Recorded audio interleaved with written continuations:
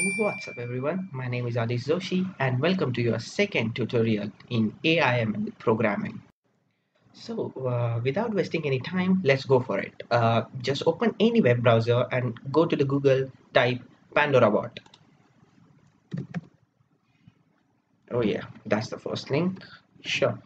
So actually pandorabot is a website that provides all the uh, graphics and all the platform to build a robot on. And so just hit the first link and you will be redirected to something like this. Well, what you have to do, just scroll up and down. Well, we don't have to do that. So what you have to do, we actually have to build the chatbot. So just hit the build a chatbot. So you will be redirected to something like this. For free, hit it and you can sign up with Google Plus. What I'm gonna do, I'm gonna just pause my video and I'll be logging in with my G Plus account. Our console window. I'll just give a quick tour of our console window. So actually this is not going to be there because I have already built that when I was practicing on it. So quick start tutorial, frequently asked question, we actually need not to bother about it.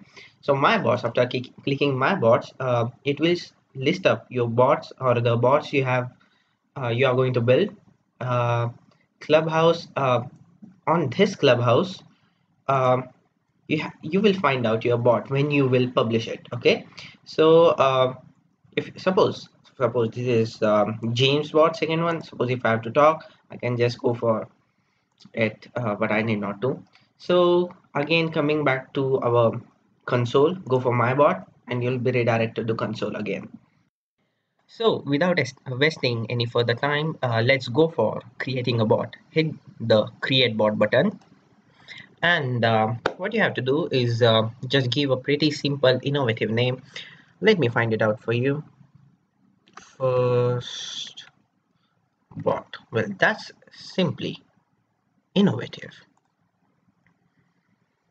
Well, it will take some time. Here are our 3 or 4 upper side buttons, that is first bot, train, files and logs.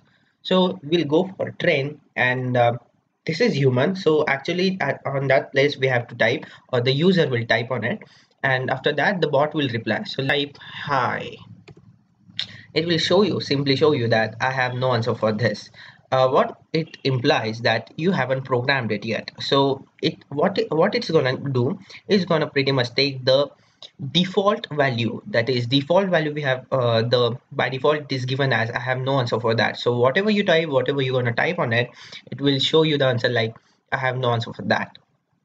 Okay, so thank you guys for watching. This is your second video and we'll be meeting on third video when we actually will start coding our bot. Don't forget to like, comment and subscribe. I'll see you next time.